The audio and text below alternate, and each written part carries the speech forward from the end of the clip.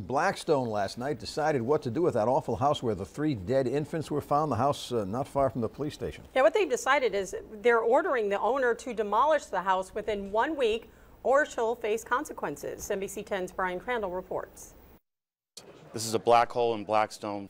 23 St. Paul Street, where 3 dead babies were found, along with 4 other children, surrounded by heaps of hundreds of dirty diapers, filth, and bugs.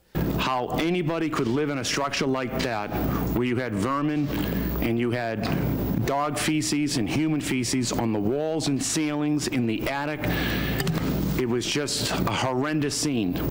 The head of the Blackstone Board of Health says the stench in the home was overwhelming even after an extensive cleanup by hazmat crews. It is beyond anything that anybody could imagine. Claiming the house would be nearly impossible to rehab, the Board of Health voted to order the owner to demolish the home within 7 days.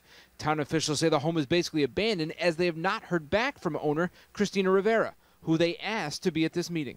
We're just somewhat perplexed and disappointed that she didn't appear tonight, too. We went to Rivera's home in neighboring Woonsocket. So I'm from Channel 10 News.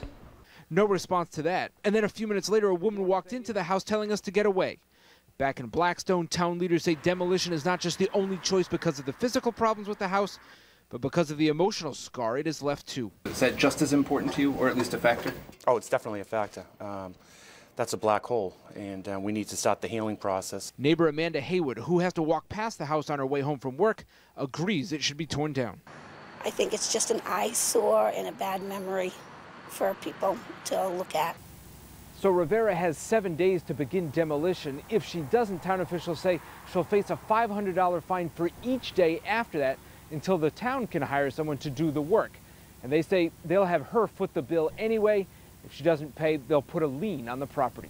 I'm Brian Crandall, NBC 10 News in Blackstone.